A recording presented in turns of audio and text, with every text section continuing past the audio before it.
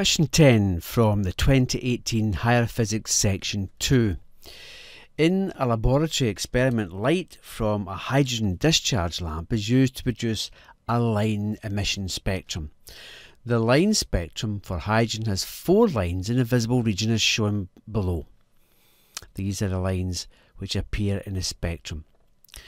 For part A, it says the production of line spectrum can be explained using the Bohr model of the atom. And what we have to do here to get our 2 marks is state 2 features of the Bohr model of the atom. Well, we'll start off with a picture of the Bohr model of the atom. And the Bohr model of the atom was proposed by Niels Bohr. He said that the central part of the atom was a strong, positively charged nucleus, and surrounding the nucleus was orbits where the electrons could exist. And we can sum this up by writing down these phrases. First of all, Bohr suggested central, dense, positively charged nucleus. He went on to describe that the electrons can only be found in discrete energy levels, which means, like the books in a bookshelf, the electrons must appear in the energy levels and only in the energy levels. The energy levels are ranked from this one here, which we call the ground state, and then as we go higher, the electrons will have a higher energy, but no electron can exist in between here. Another phrase could be electrons can only move between energy levels. They can't exist in between energy levels. So this electron here can move down to here, this electron here can move up to here, and this electron here can move down to here as well, the ground state. So electrons can only move between energy levels. And the last part here is this last paragraph. And it says, when an electron moves from a high energy level to a lower one, a photon of light is given off with exactly the same energy as the difference between the energy levels. This causes the lines in the spectrum. So you have 4 phrases here. You can pick 2. The 2 I would pick would be from these ones here. Electrons can only be found in discrete energy levels. Electrons can only move between energy levels. They can't exist between the energy levels. We say that the electrons are, the energy levels are discrete. And finally, when an electron moves from a high energy level to a lower one, a photon of light is given off with exactly the same energy as the energy difference between the energy levels, and this causes the lines in the spectrum. This energy level here would be called the ground state, and subsequently different energy levels higher up will be given higher and higher energies. Question 10b from Section 2 of the 2018 Higher Physics Examination. Some of the energy levels of the hydrogen atom are shown below. You can see the ground state, E0, E1, E2, E3 and E4. One of the spectral lines is due to electron transitions from E3 to E1. Determine the frequency of the photon emitted when an electron makes this transition. So the electron is going from E3 and it's moving down to E1. It's making a downward transition. So it's going to give off a photon of light. And we know that the energy of that photon light will be exactly equal to the energy difference between these 2 energy levels. Now a quick word about energy levels. You might see they've all got a negative sign in front of them. Now just ignore that. All that really is a convention. It means that if you're an electron sitting here, you need 21.8 times 10 to minus 19 joules to escape the atom to get to the ionization level. If you're an electron here, you're near the ionization level, you just need 0.871 times 10 to minus 19 joules to escape the atom to get to the ionization level. So the minus sign in front of the energy level value just tells you how much energy an electron would need to escape the atom from that energy level. Now when it comes to work out the energy difference between E3 and E1, this energy difference, then the quick way is just take a look at the biggest number of the energy level. In this case it's 5.45, and just take away the smaller number, which is 1.36. Forget about the minus signs, just go for the big number, take away the smaller number.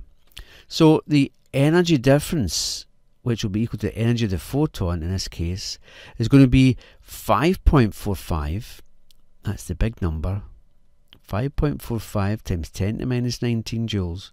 Take away the lower number, which is 1.36 times 10 to the minus 19.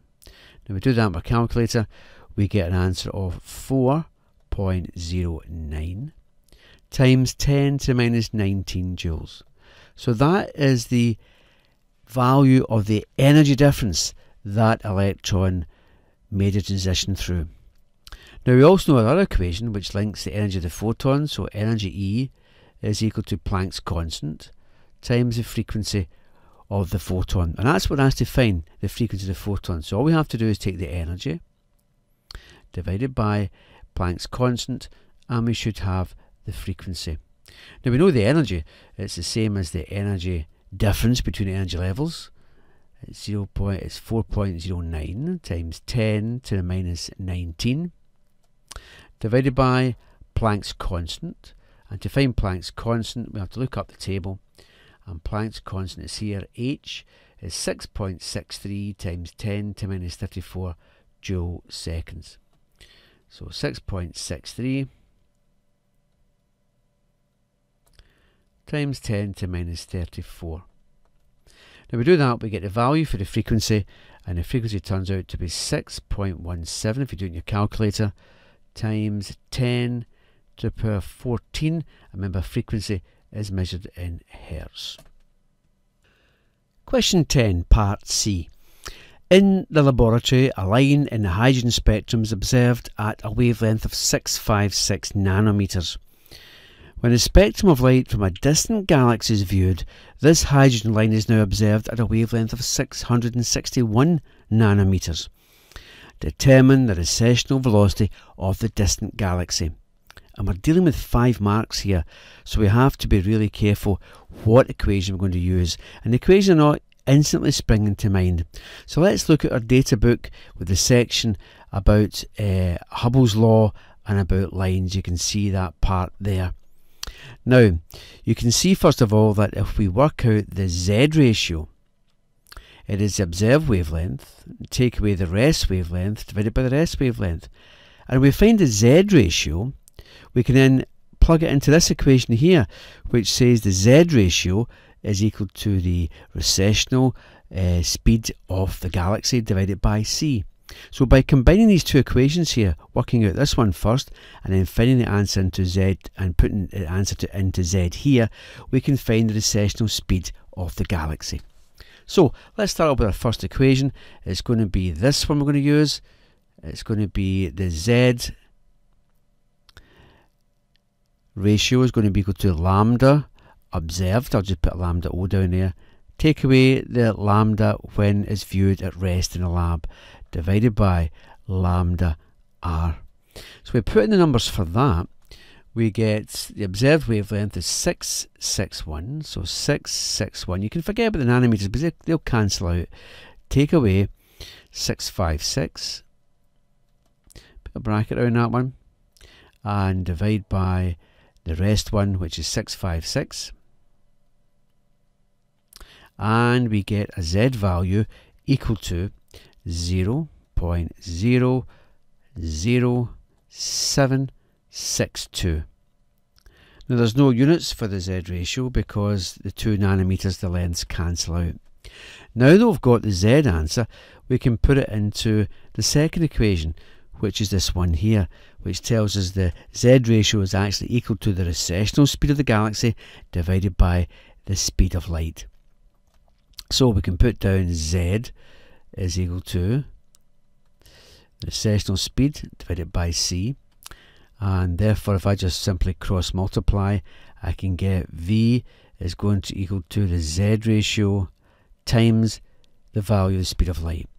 So that's going to be equal to 0.00762 multiplied by 3 times 10 to the power 8, and we work that out, we can see that we're going to get a speed in the order of 2.865. We do it with my calculator. 2.865, or 2.2865 multiplied by 10 to the power 6 meters per second. We can tidy that up a bit and say that the recessional speed of the galaxy is 2.3 times 10 to the power 6 meters per second.